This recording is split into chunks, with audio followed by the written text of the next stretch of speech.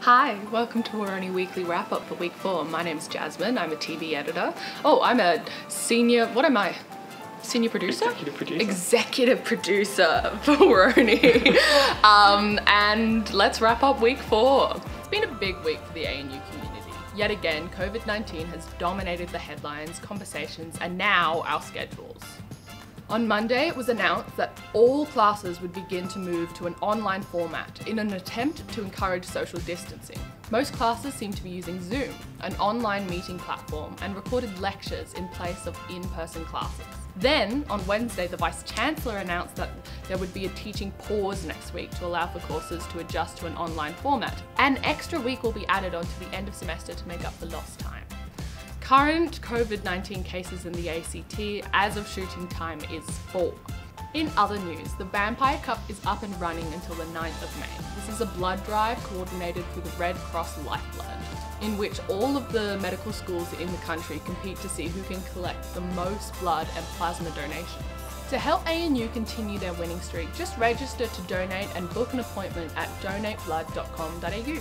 Join the ANU Medical School Vampire Cup Red 25 group when you're online or in a centre. In sports news, Formula 1 Australia Grand Prix has been cancelled. Sheffield Cup has been cancelled. Australia-New Zealand second ODI, I don't know what that is, has been cancelled. The swimming championships have been cancelled. Our camera operators shoots have been cancelled.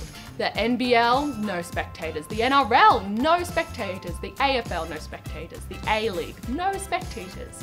And the greatest sport of all, Eurovision, has been cancelled.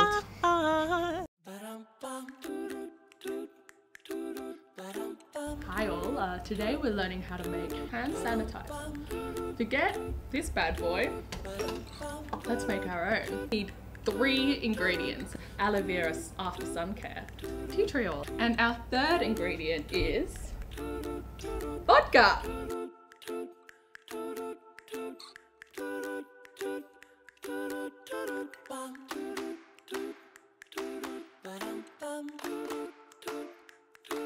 It's 1 part aloe to 3 parts vodka.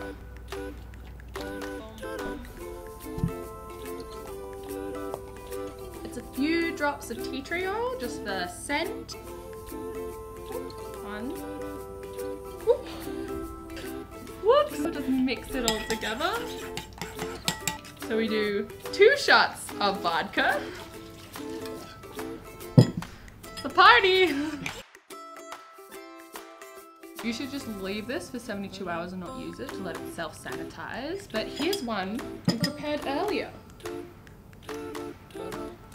It's got a lovely colour to it. It's got a beautiful scent. It smells like tea tree and aloe. The vodka is kind of, there's notes of vodka in there. Here's us trying it out. No, this is pretty good. It is a little slippier.